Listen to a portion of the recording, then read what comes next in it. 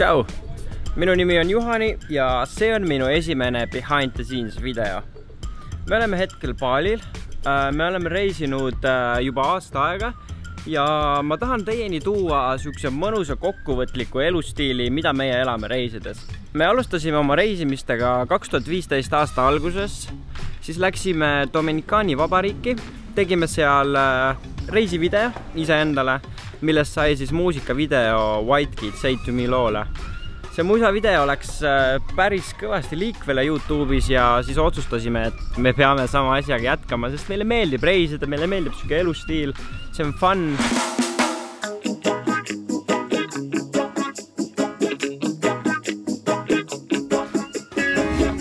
Edasi läksime Taisse, siis Lõuna-Prantsusmaale, sealt Californiasse, korraks koju, uuesti Taisse, siis Pariisi, edasi Maldiividele, Sri Lanka, tagasi Maldiividele, sõbra pulmas kihlusin katsiga, siis uuesti Taisse ja nüüd olemegi Balil.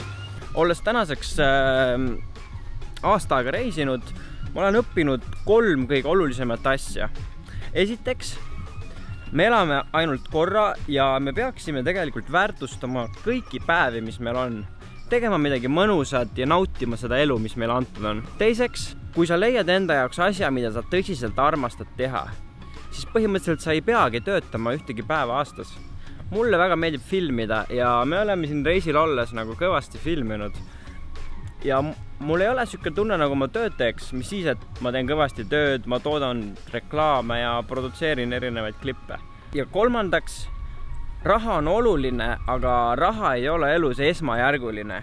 Kõik õnnelikud ja kõik mõnusad asjad, mis mu elus juhtunud on tegelikult seotud minu lähedaste inimestega ja nende olukordadega, mis kõik tekivad.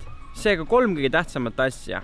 Naudi elu, tee mida sa armastad ja ära keskendu rahale. Need 3 asja on minu elus toonud õnnetunde ja siukse mõnusa feelingu, mida ma tahan ka teiega jagada. Aga nüüd siis Dominikaani vabariiki. Thank you. Good morning. Go ahead. Thank you.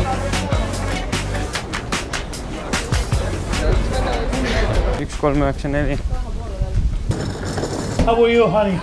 You okay? Okay? Yeah.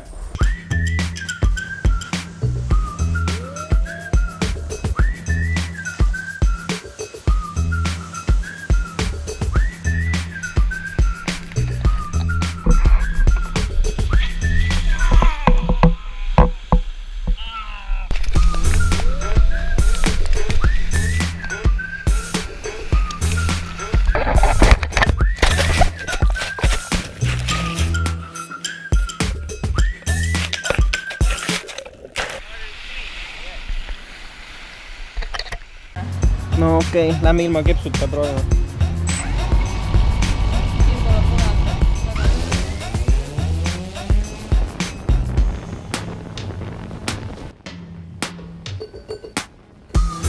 would not sign you Drum over here because the dog going to bite you like all the time. Ah! I would just do it when you.